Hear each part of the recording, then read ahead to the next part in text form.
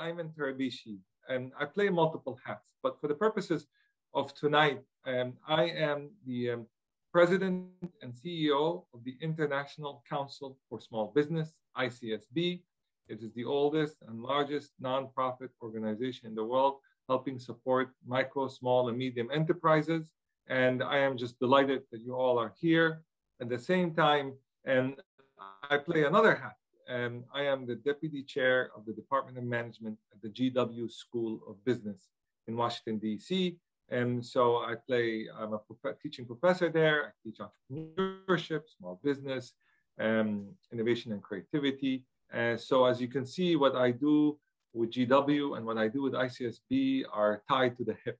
At the end of the day, it's about helping micro businesses, small businesses, medium-sized businesses to grow and prosper here. So before we get into the session, I wanted to make sure that Dr. Winslow is ready to go. Dr. Winslow, greetings. Are you all ready? I am ready, but I'm not able to turn on my camera, but that's okay. I'm ready. No, I got it. I'm going to make you a co-host. Now you can turn on your camera. I forgot. I think I muted you. I made you that. Here you are. And what a nice hotel room, Dr. Winslow. What a great hotel room. I'm not sure if it's a real hotel room or it's a background, but it looks great. Well, it's so great to be here. Greetings, everyone. Anyan Hatseo. Greetings, everyone. Good. Let me introduce him because Dr. Winslow, as he is also a friend of mine, but he is also the chair of the International Council for Small Business. He is chair of the ICSB board. So I have to officially recognize him in his role. And so Chairman Winslow, good evening. How was your trip? And why don't you say welcome everybody in all the different languages you know. Well, yes. Well, thank you, Dr. Tarabishy. Thank you for your leadership. Thank you for putting this forum together and to bring us all together. Technology has allowed us to be connected. And so, Anyan Hatseo, bonjour, bonsoir. Greetings, everyone. I am Winslow Sargeant, the chair of the International Council for Small Business. I'm also the senior advisor and the head of capital markets for Genesis. It's an M&A, a mergers and acquisition firm located outside of Washington, D.C. I serve on a number of boards, university boards, and entrepreneurship is core to what we do. We say that the entrepreneur is an optimist, is a person who sees the future and who wants to engage and who wants to solve problems and the problem of humanity. And so with humane entrepreneurship, we know that that the best solutions are solutions that address the human condition. And so I'm just so pleased to be with thought leaders like yourself and those who have a lot to bring, and the convening authority of ICSB is around the world. It's something that we take great pride in. And so I just want to thank each of you for taking time out of your busy schedule to come and to dialogue and to come up with some, not just to state what the problem, but also actively work on what are some of the solutions and also the big ideas, something that we're not even discussing. So I'm just thankful to be here. And once again, thank you, Dr. Tarabishy, for this opportunity. And I want to thank the board of ICSB and all the members and all our partners for allowing for this session. And I look forward to having a great session. Thank you, Dr. Winslow. Before we get into the presentation and explaining what humane entrepreneurship is, I would like to recognize, I think Dr. Winslow and I would like to recognize these individuals that have contributed to the movement of this concept and theory forward here. So in particular, first of all, I want to recognize personally and at the forefront, unfortunately, he is not able to attend today, but hopefully he'll drop in, is Dr. Kishan Kim. And I consider him as one of the originators and starters of humane entrepreneurship. You may also consider the founder of humane entrepreneurship with me on it, but he pushed it more than anybody else around the world. So I want to personally recognize Kishan Kim for his leadership for humane entrepreneurship. From an idea that I started with him in a car in Seoul in South Korea to where it is today, Kishan was the driving force behind it. So we want to recognize Kishan Kim for this, Professor Kishan Kim for this. But also there's other people that have to come, that have to play a major role in promoting this theory. And the way I have to do it, it wasn't just Kishan Kim or I, and that's it, or some other people, but there's other people also that helped contribute to this. Another person here that now is Professor Emeritus is Professor Paul Sweers, and that was with us in Seoul when we came up with the idea. So I want to recognize him as well for the originator of the idea. Saying this, once the idea was created, once the idea was formed, to take it to where it was today, we had to have champions. We had to have people with intellectual firepower, with the connections, with the network, with the belief that they can execute. And the first person that comes to my mind that has contributed tremendously to this, I consider him a very dear friend and a remarkable human being and a powerhouse, is Dr. Roberto Parente from Salerno, Italy. He has made a major contribution to this, him and his colleagues and his team of Massimiliano, of everybody there that was there, Antonio Botti and everybody there from them that just made it amazing. We had something called the Salerno Declaration, supporting humane entrepreneurship. So Professor Parente, we recognize you for the leadership and your powerful stance on humane entrepreneurship. And also from another part of the world, more importantly as well, and it was the Jakarta Declaration, and the incoming chair of ICSB, Mr. Hermawan Katarjaya, he also made a declaration supporting humane entrepreneurship. And that was just an amazing and remarkable movement of globalizing the concept. So Hermawan, we recognize you for your strong stance on this, and history will speak very highly of you in terms of humane entrepreneurship. Now we went from Europe to Asia. Now let's switch back to North Africa and even the Middle East. The immediate past chair of ICSB, Mr. Ahmed Osman, also was a major player in the concept of humane entrepreneurship and bringing it to the forefront. So Mr. Osman, his leadership and his impact on this topic is well recognized. Now saying this, there's also other, what I call them, actors in this domain, from Jeff Alves, the editor-in-chief of GISP, for supporting it, for Professor Analia Pastran from Argentina, with her motion to bring in sustainability, SDGs to this concept, and many, Ruben Ascua as well, and many other players that came and actors that came and contributed piece by piece to this, was a major impact here. So saying this, now we have a new generation of leaders coming up, new thought leaders coming up. And these are currently the managing editors of the JSBM and also just Dr. Katia Passerini and Eric Leguiri that have, and Dr. Jeff Hornsby as well, the editor, Dr. Alex DeNoble as well, all have pushed this to the next iteration of it. So as you can see, this is not a one-person show or a two-person show.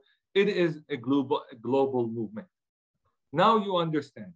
Now you see how this has started from the backseat of a car in Seoul to where we are today and globally here. But what is humane entrepreneurship?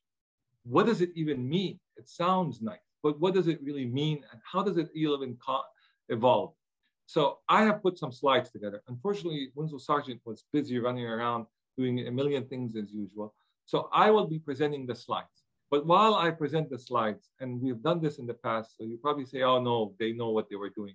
We've worked enough extensively together that we're comfortable with each other that we kind of bounce the ideas before they're even finished. He can continue the idea further. So I'll present the slide, and then I'll ask him to jump in and contribute more thoughts to it. And you're probably going to be adding some ideas here that's just going to be really good, which will upset me because they're really good. So then I will try to outdo him with another idea. So you can see that this is going to happen very soon here. So let me start with the slides, and then we can go from there. So let me just quickly go here, right? And let me share the slide. So Let me see. Okay. So let me, hopefully, do you all see the slides? Winslow, you all see the slides? Yes, I'm able to see the slide. Good, excellent. So let's start. So the concept tonight is humane entrepreneurship. And you probably, if you Google it and look at it, there's going to be a lot of things coming around. Even today, I even Googled what is humane entrepreneurship, and Google came up with a definition for me, which I was very pleased for. So I realized it's like, okay, it's legitimate now because Google has it as part of their questions. So we're moving in the right direction. But what is humane entrepreneurship? So let me go to the next slide here, right? Let me forget this. Dr. Keishan is not here, so we'll replace with Keishan with Dr. Winslow. But let's not go to the next slide. Before we define humane entrepreneurship, before we get into the definition of what is humane entrepreneurship, we have to understand the context of how it evolves. So what we call here, we call it the global landscape. I think it's better for Dr. Winslow to explain what do we mean by the global landscape here. I think he has a better picture and he's more eloquent in explaining this. Dr. Winslow, I'm going to head the floor to you to talk about the global landscape. Well, thank you, Dr. Tarabishy. What we know with regard to the global landscape, that over the last quarter century or so, we've seen so many changes, and a lot of it has been due to technological change. And so we've seen how technology has impacted us. It has made us more in contact with each other. It's created wealth, but this wealth has not been distributed equally. And also with technology, you know, the thing about technology, it's a disruptor. And so we talk about disruption, but what has happened is that with technology, it has, you know, this creative destruction, this pull and push that we have with technology, for example, it has this creative destruction. On one hand, it creates, but on the other hand, it destroys. It destroys what's called the incumbents, but it creates something new. Over the last, say, 20 years, we've seen actually more destruction than creation because technology has allowed us to actually use fewer people to do the same functions. Well, what that has done is that has caused dislocations throughout, say, the supply chain. And so what happened on the buildup or the add-on to the Millennium Development Goals, which were 8 goals that started in 2000 and then were superseded by what's called Sustainable Development Goals in 2015, which were 17 goals. The Millennium Development Goals focus on poverty and health.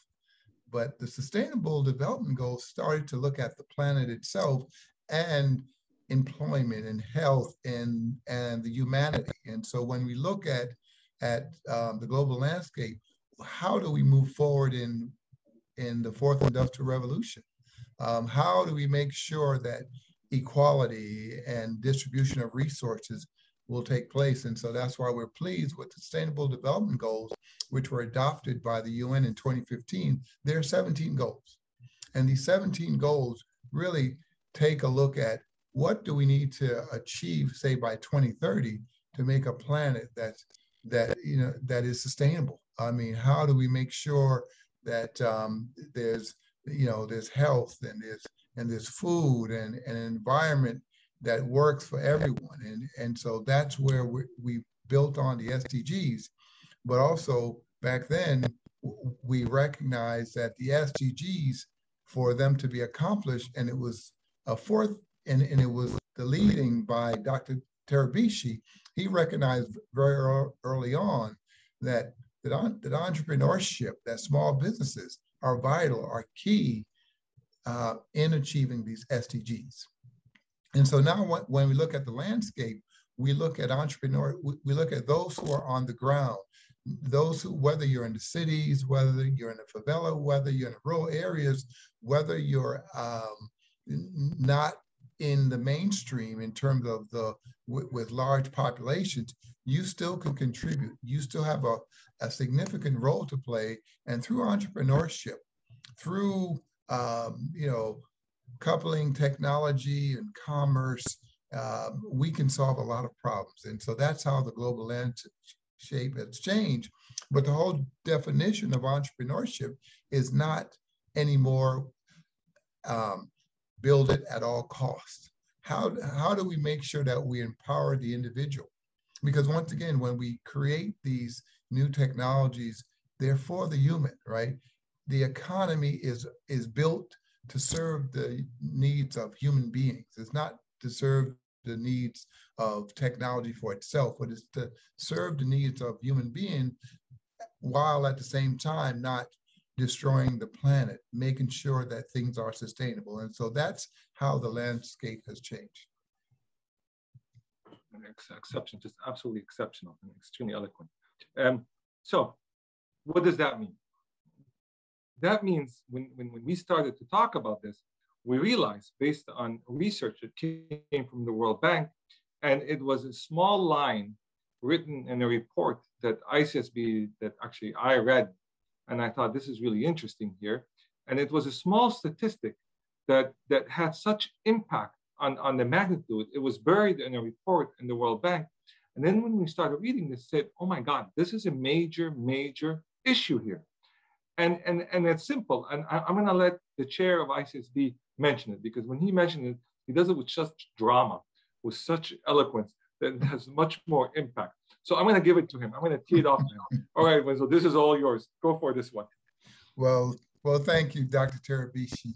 What we know coming out of the World Bank and the Sustainable Development Goals, remember this number, 600 million. I want to say it again, 600 million. What does that mean?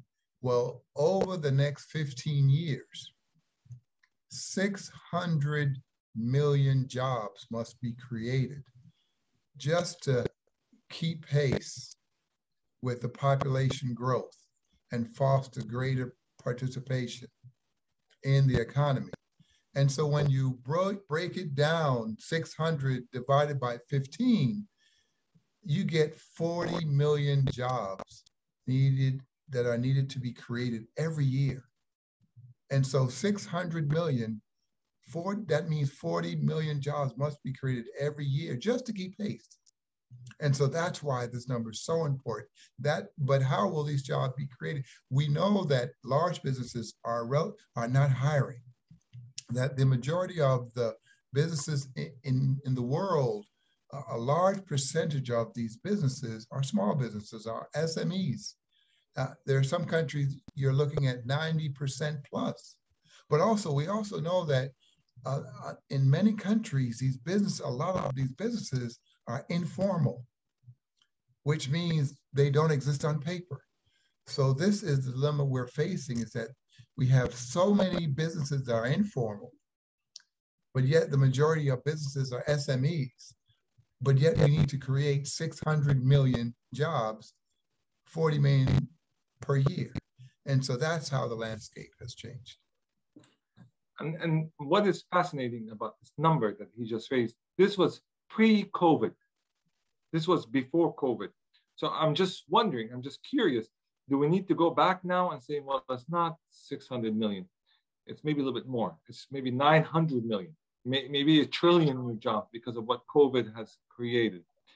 And that's the challenge here. So what does this mean? So now we understand the context that the global landscape is changing. And this is the challenge that's forthcoming. But let's continue on. So what has changed over the past 20 years? We know that starting and businesses and growing businesses have also changed dramatically. You can start a business, right, from your home. You can start a business automatically from your kitchen, right? That you can go in and start a business, right? And growing a business has also changed. It is not what it used to be, right? We also know at the same time as these has changed, that there's this concept of the 17 Sustainable Development Goals that basically are saying these are posts that we need to be paying attention to. The other day I heard that climate now is being used more and more in TV when it comes to reporting the weather, saying due to climate change, these storms are happening, right? This is not going to go away. This is going to escalate further and further. So now we understand that the context is dynamically and rapidly changing, and I believe personally to the worse, not to the better, to the worse, right? So at the same time, let us go back and look at something from a different perspective. And this is what our research at ICSB that we have been doing here, right? And a concept that we started looking at in developing this idea of humane entrepreneurship, right? Now, again, I will mention the World Bank. The World Bank, about maybe 20 years ago or 30 years ago, wrote a report called The Wealth of Nations, right? It's not a very popular report in the sense that everybody talks about it here, right? But it was more of a thinking report, right? A cognitive report. Most of the people at the World Bank have PhDs and higher degrees here. And they looked at it, right? And they wrote this report talking about this concept of the wealth of nations, right? And in this book, they asked about this important question. They introduced this concept of what do we mean by wealth of a nation as a complementary indicator to gross domestic product. Everybody's familiar, all the economists and everybody's familiar, all the countries measure the GDP.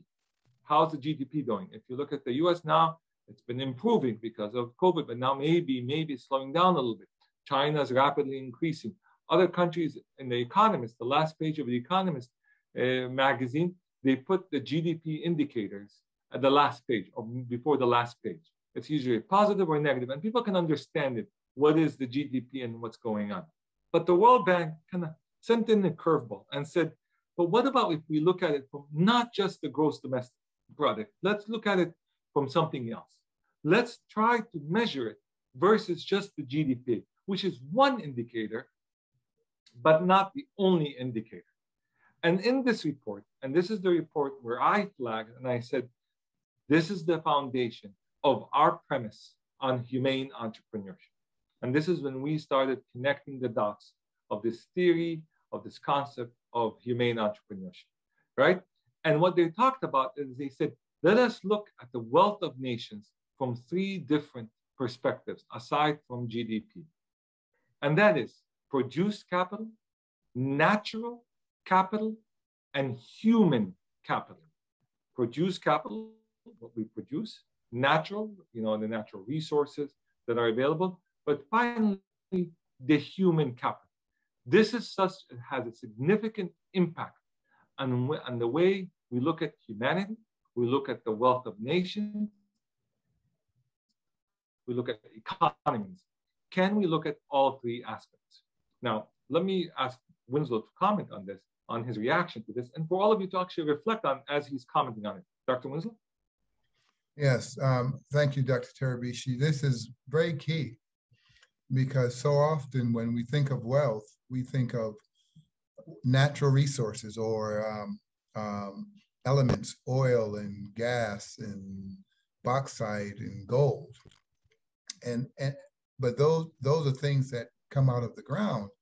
But what we see is that it's the human talent that is able to use their skill set to make finished products to create the GDP. That if you look at nations who in general have based their GDP on some things that are coming out of the ground, those nations are blessed in terms of they have natural resources. But the nations that actually that have developed the human talent, those nations are actually wealthier and they're more sustainable because they're using that human talent for sustainability to develop new products and new cures and they know how to apply it, and they know how to finish those products where they can export, but also they can do good. And so what we're seeing more and more that education is really the key. That if you want to become one of the wealthier nations, then that means that you have to really look at it from the human point of view, to develop the human talent.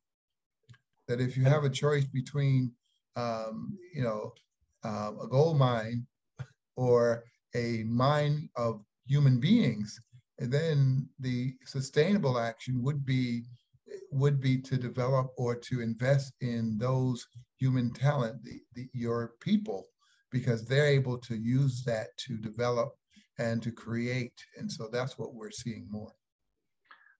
Thank you. I know I'm a professor at GW. You would have gotten A in this response here. Because if you look at it, here are some statistics that are discussing on the wealth of nations. Human capital accounts for nearly 65% of global wealth. 65% accounts for human capital, but only 41% in low-income countries. This is based on the World Bank report. As countries continue to grow in the 21st century, human capital will become more important to both the country and the global wealth. Yet, again, and I stress this because this is where we started to realize there is a disparity here. Yet only 41% in low-income countries versus 65%, right, of global wealth. You could see the major significance here, right? And to add to this, based on another report that we got, in high-income OECD countries, which are partners of ours, right, human capital can reach 70% of total wealth, the OECD countries, 70% of total wealth. Basically, these economies do not have reduced supply of natural capital, but rather added produced capital. They created produced capital, including human capital as infrastructure to their total wealth.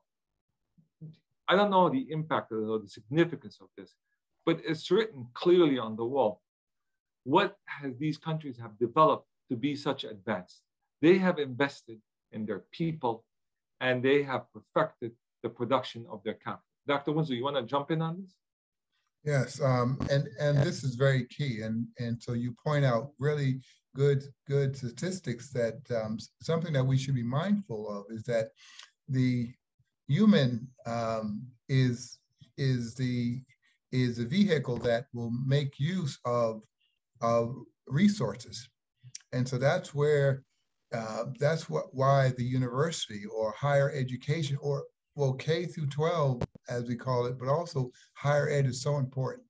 That if you can invest in your people, if you can invest in all your people, men, women, young, old, everyone, the disabled, that if you can develop the human mind and the human resources, then they'll use those abilities to generate commerce that's sustainable, commerce that's solving problems, whether in health, because gold is nice, diamonds are nice, oil is nice, but it's not going to develop new treatments for disease. It's the human beings that will use those elements and use those resources that will come up with new technologies, with new cures, with new foods.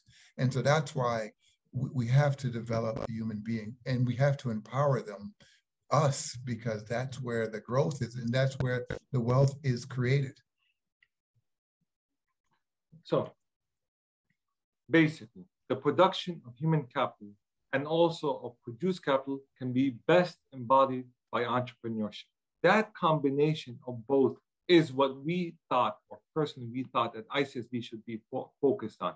The combination of human capital to the element of produced capital. This is where the word humane entrepreneurship started to evolve. The concept of humanity, the concept of humans first, then entrepreneurship was founded with that concept here. And to be honest with you, on the sidebar, when we first mentioned this idea of humane entrepreneurship, a lot of people laughed at us. They kind of said, what is this humane entrepreneurship? Are you opening up shelters for cats and dogs? Is this a humane center for animals that are on the street? And we had to educate them, saying, no. It's this concept of humanity first. And they even ridiculed us even further. They said, no, that's not humanity first. It's IT, it's technology, it's basically disruption, it's high tech, it's AI, it's all this stuff that needs to be focused on. And yet we said, no, not that, humanity first, humans first. And in 2015, 2016, when we came up with this term, we were considered the minority on this. We were considered kind of saying, oh, this organization is kind of out there in this thought process.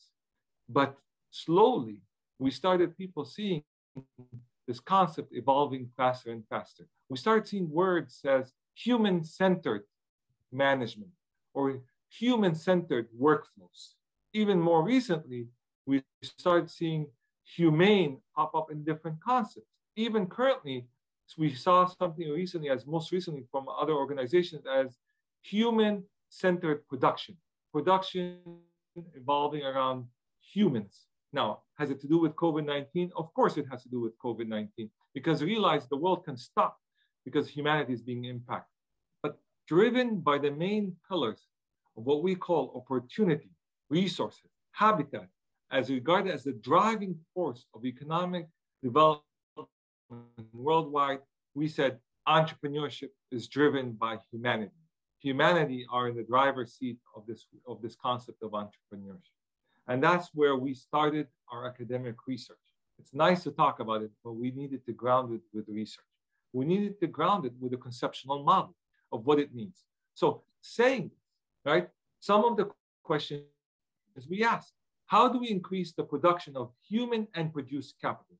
Also address the need that was eloquently presented, right, by Dr. Winslow, that we need to create 40 million quality jobs per year, and also address the sustainable development goals. It's a nice math problem to all give you. Imagine that you're sitting in a classroom saying, okay, how do we do all of this? And you have 45 minutes to address this, right? And that's the challenge. That is the challenge we put forth to our global community worldwide, saying, how do we approach this? How do we talk about this? How do we articulate this? How do we conceptualize this? And we unleashed the ICSB network. We unleashed the Professor Roberto Parente, Hermawan, Ahmed Osman, Analia, Adnan, Vicky, Rita, all our board members became champions of this and said, let me look at it from the Australia perspective. Let me look at it from the French perspective. Let me look at it from the Italian perspective. Let's look at it from the Indonesia, from the Korea. We started having a global dialogue on this. But at its heart, what we know, the solution to this revolves around the concept of humane entrepreneurship. There have been leaders like Norris Kruger, like a lot of people coming in talking about focus on the ecosystems, focus on this, focus on this. And we looked at everything. We looked at all the different perspectives of it.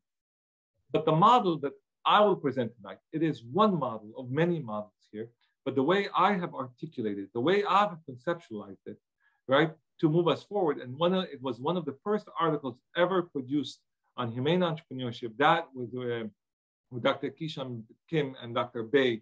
Parallel to this was another article written by Parente and his research team, right? We produced this question, what is this humane entrepreneurship theory, right? And we defined it as the following. And I'm gonna read you the definition of it, and you're probably saying, I don't understand it, which is okay, because it's a little bit complex. But once you see the model, you'll understand how it all relates. What we have called it, what I have defined it here is very simple and succinct. It is the virtuous and sustainable integration of entrepreneurship, leadership, and human resource management, in which successful implementation leads to a beneficial increase in wealth and quality job creation, perpetuated in a continuous cycle. That is my definition of humane entrepreneurship. I'll read it one more time for effect and maybe for you to process it. It's virtuous and sustainable integration of entrepreneurship, leadership, and human resource management, in which successful implementation leads to a beneficial increase in wealth and quality job creation, perpetuated in a continuous cycle. Now, the visual representation of this. what does this mean? It means it has to follow a couple of ideas, or what I call pillars, to make it happen, right? Virtuous means having or showing high moral standards, righteous, good, moral, ethical, upright, upstanding, high-minded, principled, exemplary. That's what virtuous means. Sustainable means able to be maintained at a certain rate of level, not a one-time deal. Integration, the action or process of integrating both economic and political integration. They have to be aligned and they have to be integrated. And then virtuous plus sustainable integration is key. All these pieces of the machine have to fit together to be virtuous. And the way to do this is the following. Here's the model, as simple as it is. And let me start with the negative and then walk you through to the ideal or to the virtuous.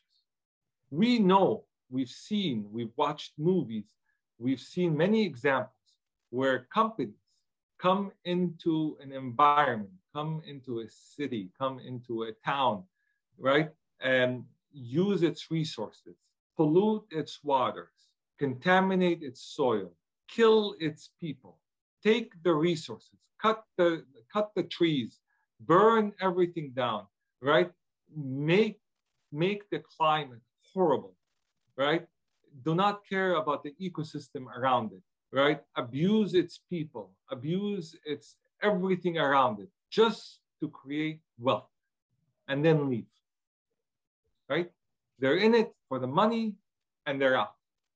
This is what I call harmful, humane entrepreneurship. It's non-humane.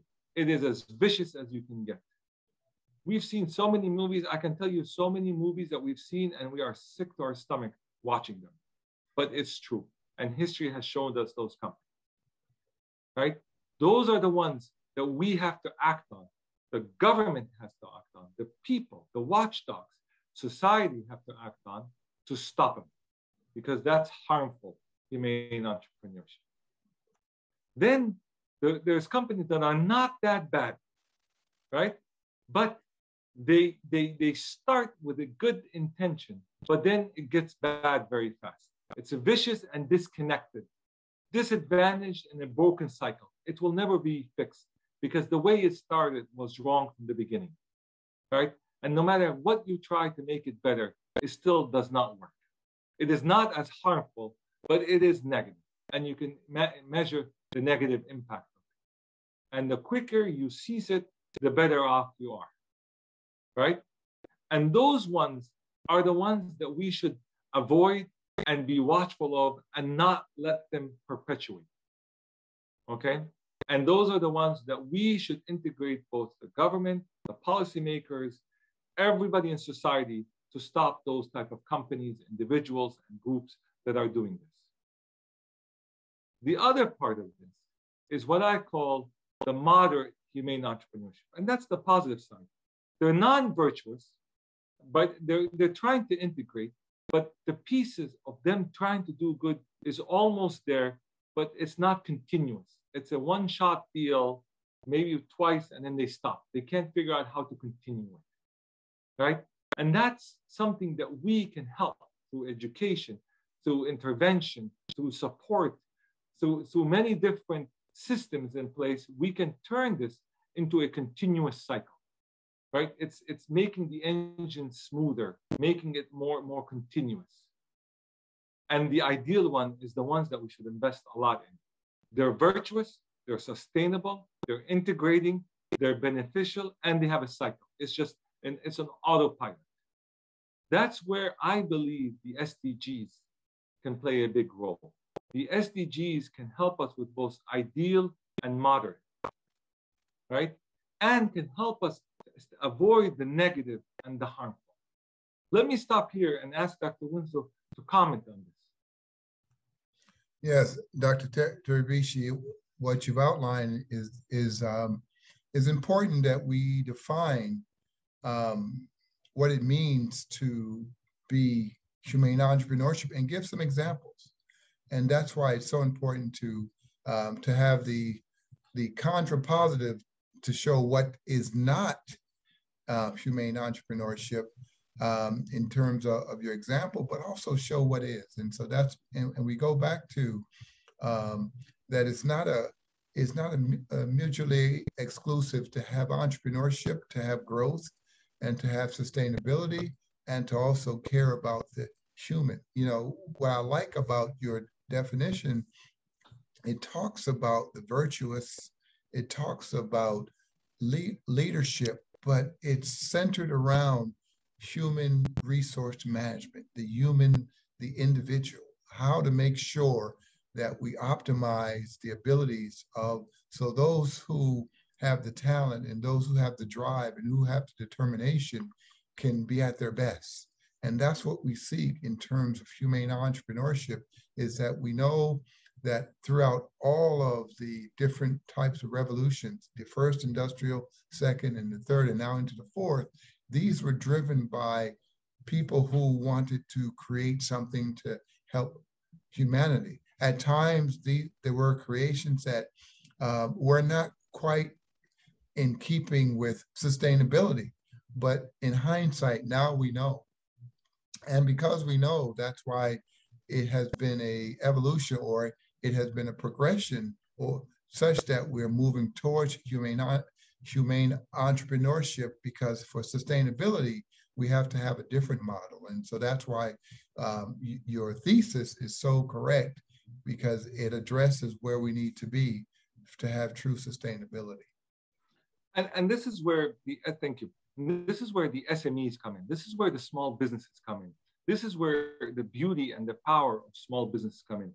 For me personally, I see a small business and the way they operate and the way they give, and we know them, we see them, we've been working with them for years, right? They're in everyone's neighborhood.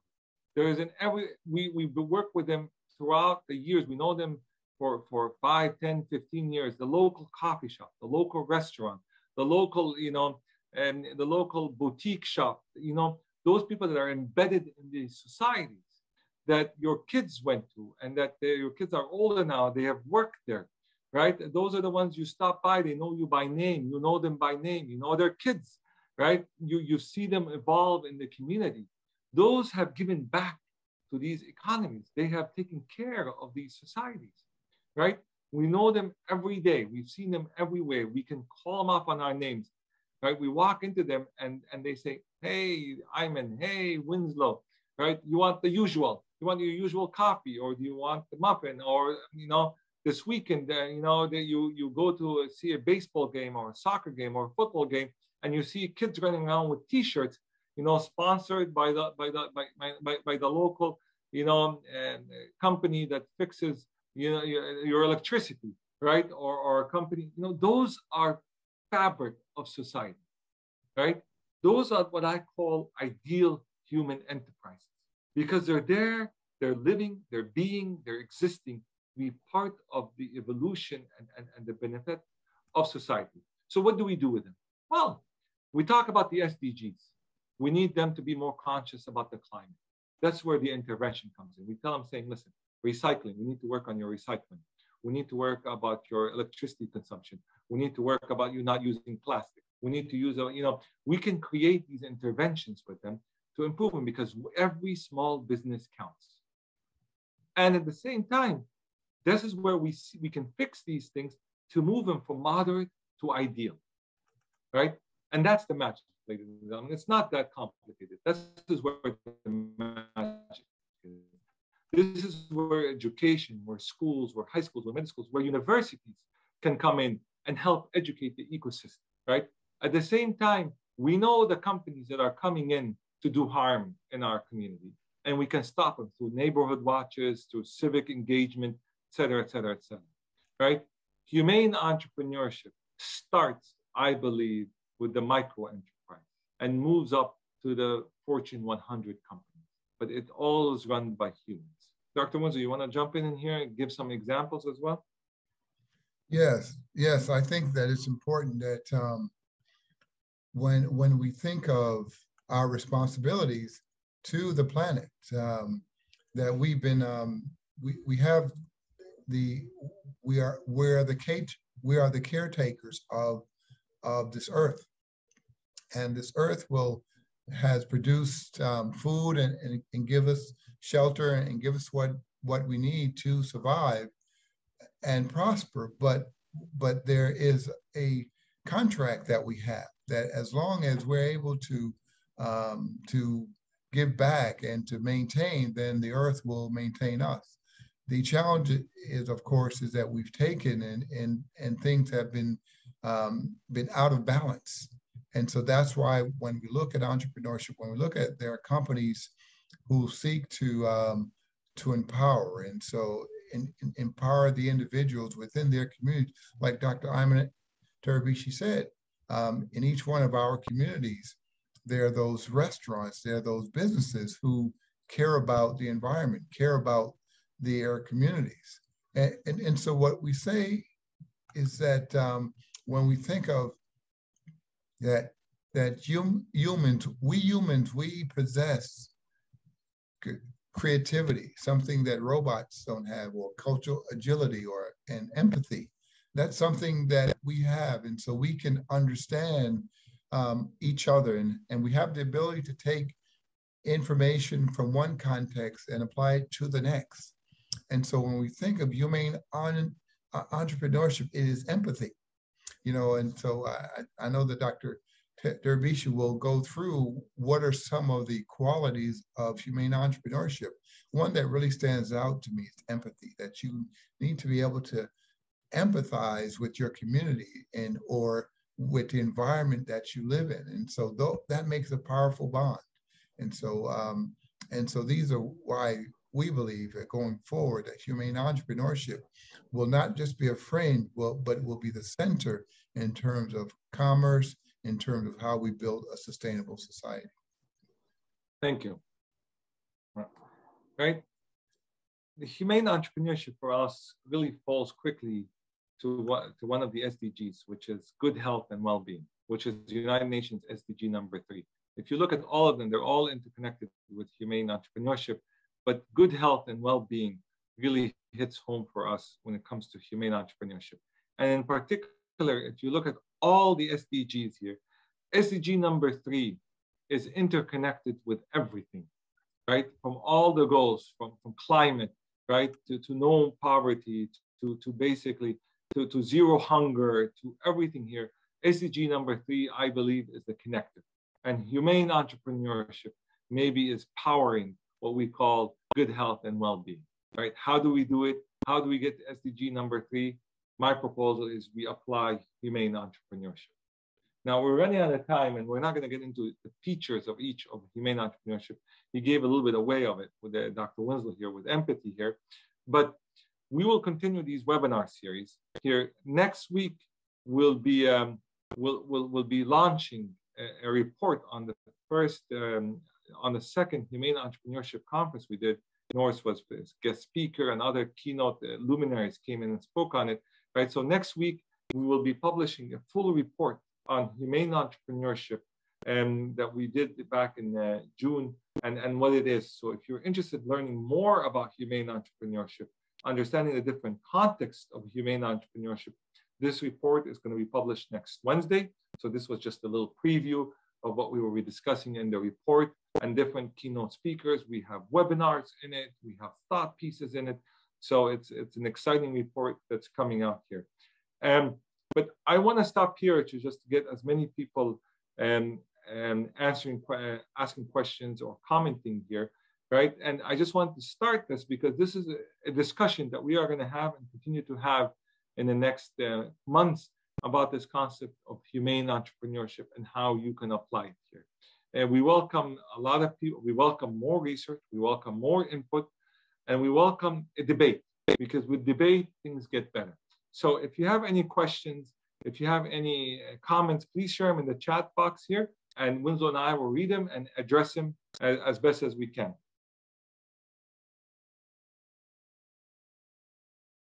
Right here.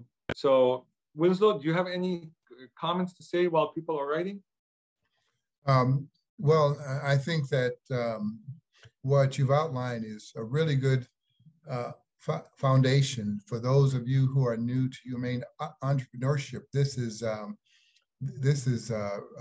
good introduction, but also, as Dr. Ayman El Tarabishy shared, and I wish that Dr. Keyshawn Kim was here as well. I know he's with us, that we welcome your input, because it's through the discussion, it's through the dialogue, through your research, it's through your examples, it's through this exchange, we're able to build on the knowledge and refine it such that it can apply to your individual situation and your country. I see that there's a question here with regard to humane entrepreneurship and sustainability, and the connection that in some countries where resources are constrained, that it might be difficult. I think what we're saying in that you have countries, to some extent, they are already constrained with what we call natural resources. They don't have gold, they don't have diamonds, they don't have oil.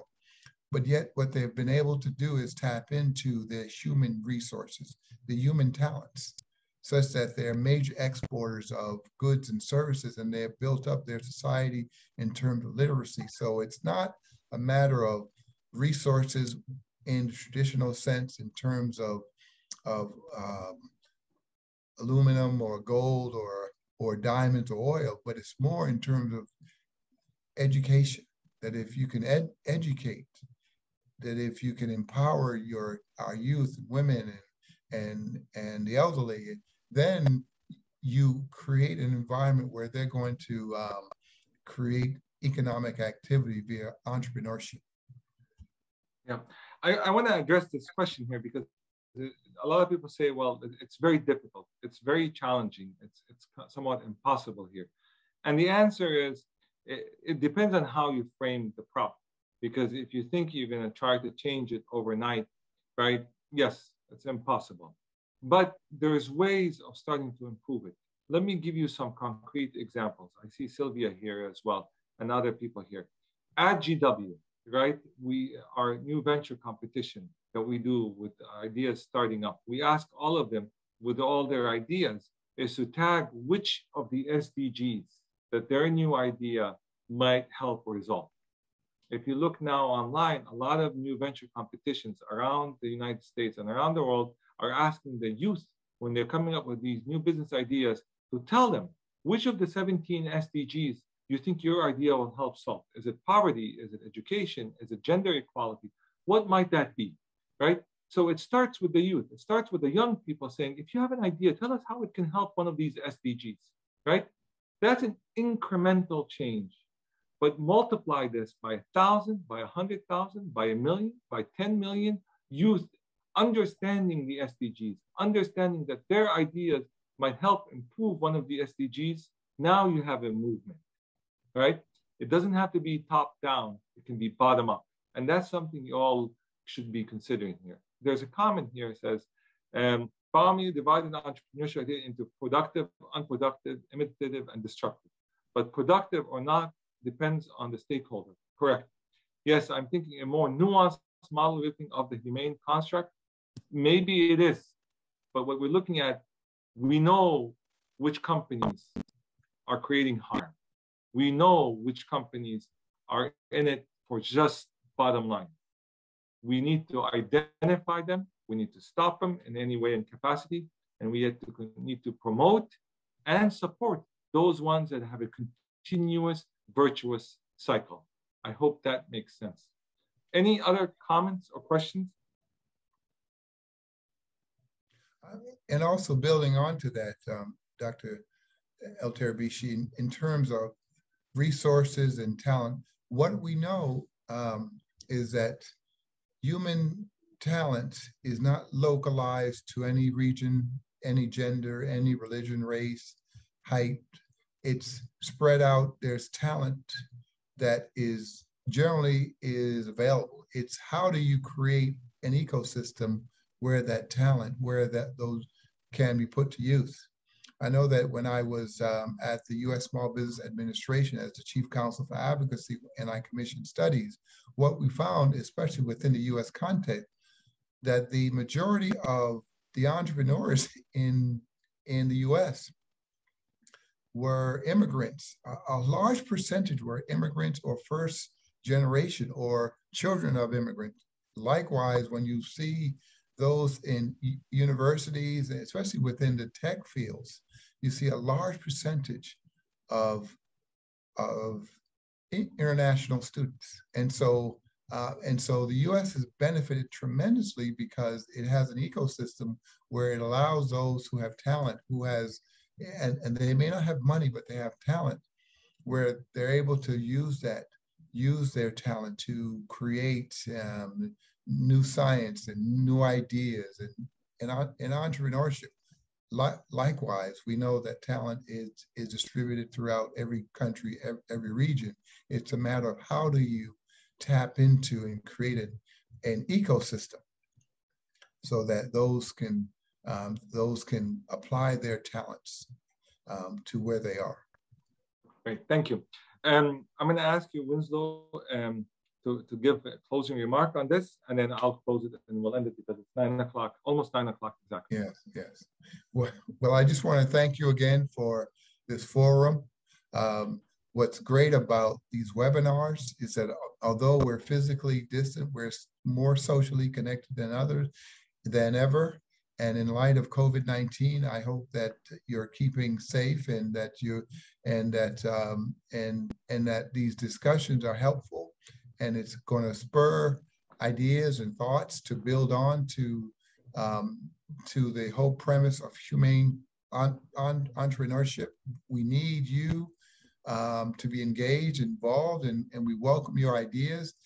ICSB is focused on promoting you and to providing education that meets needs where you are. So if you have any ideas or thoughts around how we can help to add in holes that you may have or you may think that we need to address, please let us know, because we're most effective when we hear from you. And so I just want to thank you again for taking time out of your night, your day, your evening to dialogue with us. And thank you, Dr. El Tarabishy. Thank you, Dr. Keyshawn Kim. Thank you, Dr.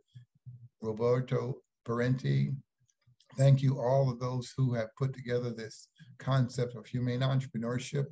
Thank you for the board of ICSB, of Ahmed Osman, Rita, Jeff Alves, everyone who have really contributed, Norris Kruger, because it's in keeping of what you do. You help us to rise to another level. So I just want to thank you. Thank you, Chairman Winslow. I'm delighted to have you here tonight. Again, this is the start of a dialogue. And we, as Dr. Winslow said, we welcome you more. But more importantly, I invite all of you, if you have a 250-word, 300-word article you want to share, an opinion you want to share with us, right? This is the platform for ICSB. We welcome all your input. Please email it to us. Please email it to me directly as well, right? And we run a lot of articles in our website, in our newsletters, so we will welcome more input, both in agreeing with the concept or actually not agreeing with the concept, right? That is how we make things better, right? This is what we call the open dialogue and the open platform. So I invite you all. You can send us the articles both in English, but I also see Sylvia here. So Sylvia, it can also be in Spanish, right? We welcome Spanish and French as well. And Winslow will read it in French as well, right? So if you have different languages, please send to us. We have a global community here and we welcome it in other languages as well. So with that, and I invite you all to continue with us here. Thank you for coming this evening on a Wednesday night. I know we're all busy here, but I look forward to continuing these webinar series with all of you. Have a wonderful night, everyone. And our new theme for the fall is not stay safe, but thrive. So let us thrive this fall. Thank you, everybody. Good night.